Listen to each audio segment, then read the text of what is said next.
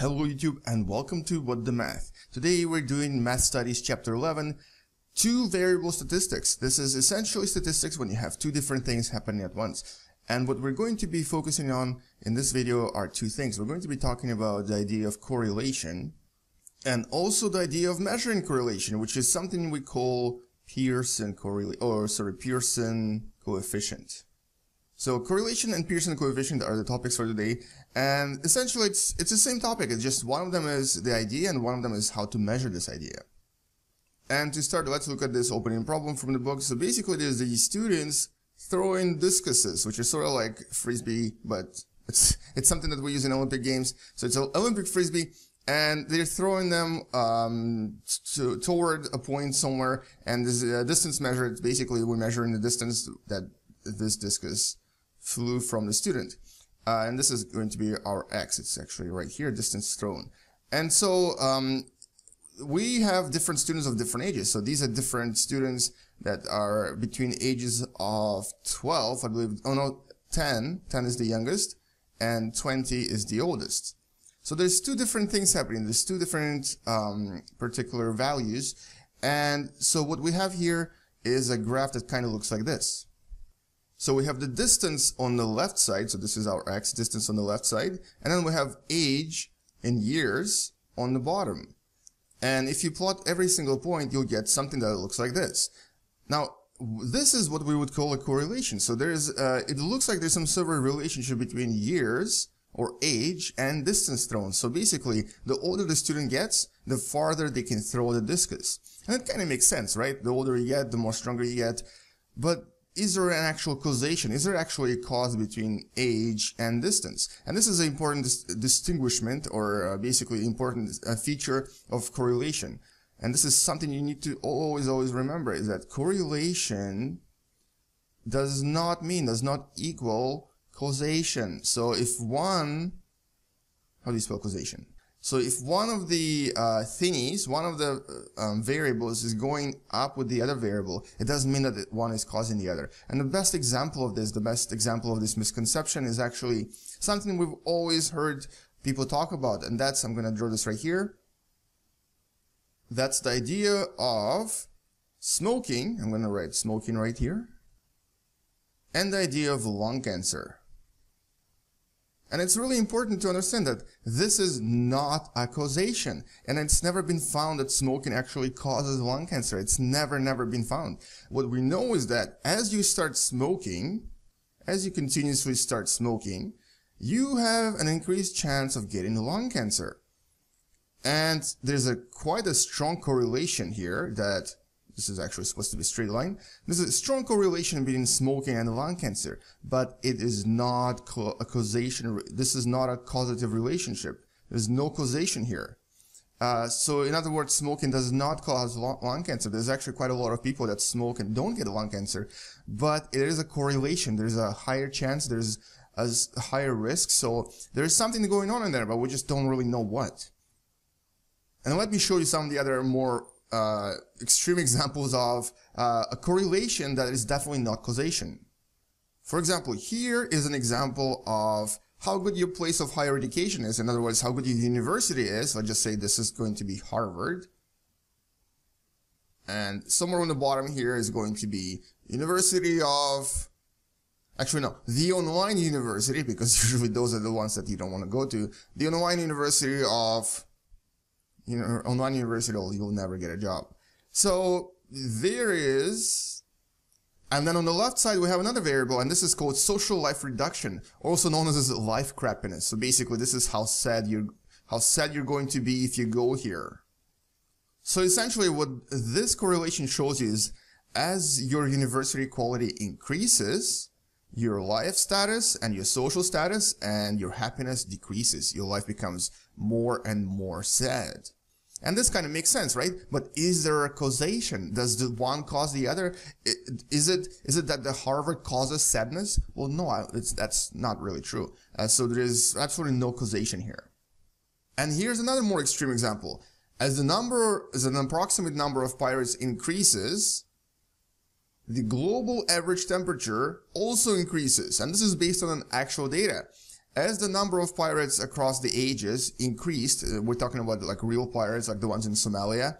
As those pirates increased in numbers, there's also just so happens to have been an increase in temperature, something we call global warming. So do pirates cause global warming? Think about it. And the answer is no. They don't cause global warming. It's just a correlation. So as one increased, the other one increased too. And that's the idea of correlation. And I hope I didn't just confuse you by making you think that pirates do cause global warming, because they don't. And if you think that's true, that's the opposite of what you should be thinking. It's a correlation, meaning that there's absolutely no cause between them. Alright, let's move on, and specifically we're going to be looking at how this looks on a graph and what vocabulary we should be using for all these types of correlation. So there is 3 words you have to remember, that's strong, moderate, and weak, and also 2 more words you have to remember, and that's positive and negative. So this right here is an example of a strong positive correlation. Positive because you see it going up, and strong because all these points are kind of close together to this imaginary line that we call this regression line. They're very close to this line, and they're not spread across it. Here there's a little bit more spread, so we call this moderate correlation, and it's still positive. And here there's quite a lot of spread, and this is called weak correlation. So if you had something like that looks like this, and it's still going up, but it kind of looks like there is possibly correlation, that'll be a very, very weak correlation. And then on the other side we have strong negative correlation, so same idea, but this time it's going down. This is going down. So it's a strong negative, moderate negative, and also weak negative. So you have to be able to understand these words and also use them whenever you're asked to use them on a test. And then of course we have something called outlier, which would be a point somewhere over here that doesn't actually belong to the actual correlation. And there's quite a lot of disagreement about what to do with these things. Some statisticians think that they're useless, we should just disregard them, but there's actually quite a lot of studies on them, and some people actually are fascinated by the outliers because these things are usually these are events outside of the pattern, so there's actually quite a lot of reason to study them and try to understand why this one person didn't follow the pattern, or why this one person is so much better than everyone else. Anyway, so this is how correlation works. But because this is a math class, we have to be able to calculate correlation. We have to figure out how to find this line, how to actually figure out how to draw this line as well. And in the book, they give you this formula. It looks like this.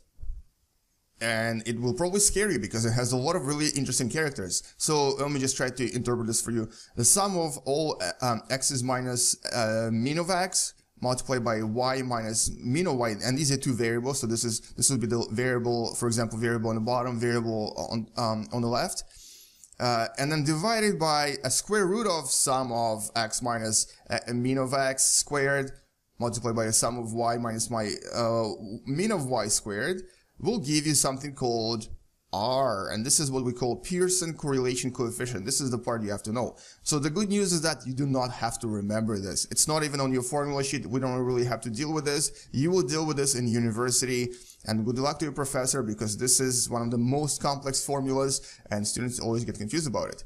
But our calculator can do it for us, and it's actually relatively easy to do so. I'm going to show you in a second how to find Pearson correlation. But before I do, let me show you what it means. Oh, and by the way, this line right here, the one that we had drawn, this is Pearson correlation coefficient. This is the line that R represents. Alright, let me just cover the formula so it doesn't scare you and show you what Pearson correlation is. So, hopefully this is going to be pretty clear because I think the book does explain it really well. And essentially, if you have Pearson correlation of 1, you have a positive perfect correlation that creates a perfect line going up. This is a perfect straight line.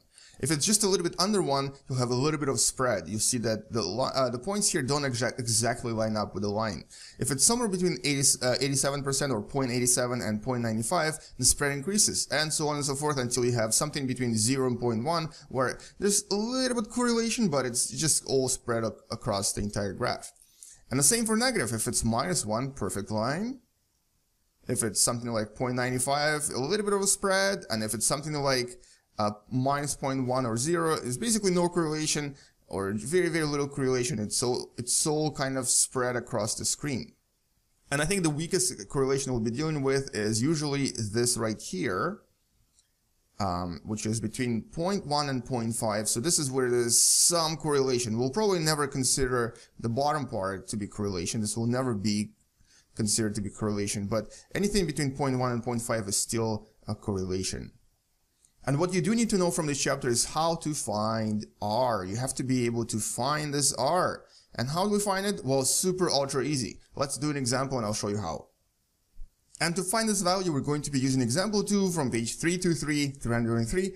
And the example is this: botanical gardens have been trying out a new chemical to control the number of beetles infesting the plants. The results are shown in a table. So we have quantity of chemical used right here. That's one of the variables. I'll just call it X. And we have number of surviving beetles, which is Y. So we're going to be testing this correlation and seeing how high or how low it is. How do we do this? Well, we're going to open the calculator. And here in the calculator, we're going back to the edit. Stat edit is the button you're looking for. So L1 is all of your X values and L2 is all of your Y values. This is something we've done many times. So basically in your L1, you're entering 25639 just like this. And in L2, 116463. And that's it. So now if you go to stat and then go to calc, this is where you get to choose which formula you're going to use. Now for this one, we're going to be using something called linear regression because this is linear regression. This is what we're doing. If you click on linear regression and you select this X list as L1, Y list as L2, usually it's selected by default, but not all calculators do it by default. And also, I would suggest, so yeah, there's no frequency list, so we're not going to do this. But yeah, I suggest saving this story regression as your variable, one of the variables, so you can then plot it. Basically, we're going to store this as Y1. Then click on calculate. Click on calculate and nothing. You get nothing. Why? Well, because we didn't enable a regression. That's actually my mistake, and this will probably happen to you too. If nothing shows up, this is what you do. You do the following. You click on second and then on 0 right here, and this is a button called catalog. I believe I've actually mentioned this before, but every single calculator has a tendency to reset back to defaults, meaning that it actually turns off something called diagnostics. These diagnostics have to be turned on. Now, before every single test, I'm going to say it again, before every single test, go to your catalog and turn this on because it's going to be most likely off. You have to turn it on. Okay, done. Now, let's do this again. Stat. And then you calculate, and there you go. So now we have everything showing because we turned the diagnostic on. There's two numbers here, two letters, I guess, R and R square. We're going to talk about R square a little bit more in detail later, but essentially it's a square number of this. And what this shows you is how correlated things are independent of whether they're positive or negative. But it's not as important right now. What's more important is this. This is our Pearson correlation. And it equals to minus 0.8589. And if you look at the table I showed you before, it means that there's quite a strong correlation, quite a strong negative correlation. And we can then plot this, of course, because we just saved this in our Y right here. We can plot this by going to the graph. And if you click graph, you'll get this. But the thing is, if you change your window a little bit, you will see it a little bit better. And there you go. That's your regression line. But the thing is, we're missing one more thing, and that's the points. We're actually missing the points, and you can enable those by going to the stat plot, which is second Y. If you go here and you click on this, then turn it on, and go down here and select the points, which are basically the first type.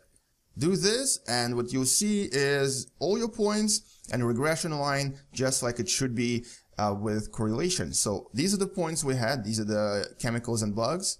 Or what was it? Yeah, number of beetles surviving and chemical used. And this is the regression line that is basically what we call a best fit line. So this is a negative 0.85 Pearson correlation regression line that shows us that there is quite a lot of correlation between chemical used and number of surviving beetles. And before we finish, let's just briefly talk about R squared. So what is R squared? Well, it's called coefficient of determination, and essentially it's the square of Pearson correlation. Now, you'll see that the number here is a little bit lower than this. It's because R squared is usually a more accurate way of expressing correlation. So it's basically, it expresses the degree of correlation. And usually when we talk about correlation in general without really the direction, so it doesn't matter if it's positive or negative, if we're just talking about correlation, R² is a little bit more accurate. So basically it's used for accuracy. It's a more accurate way of showing the correlation between two variables. Other than that, they're quite the same. It's basically the same number, just one of them is squared. And essentially that's it for correlation and for the beginning of chapter 11, two variable statistics. And that's it. Thank you for watching. Good luck to you and bye-bye.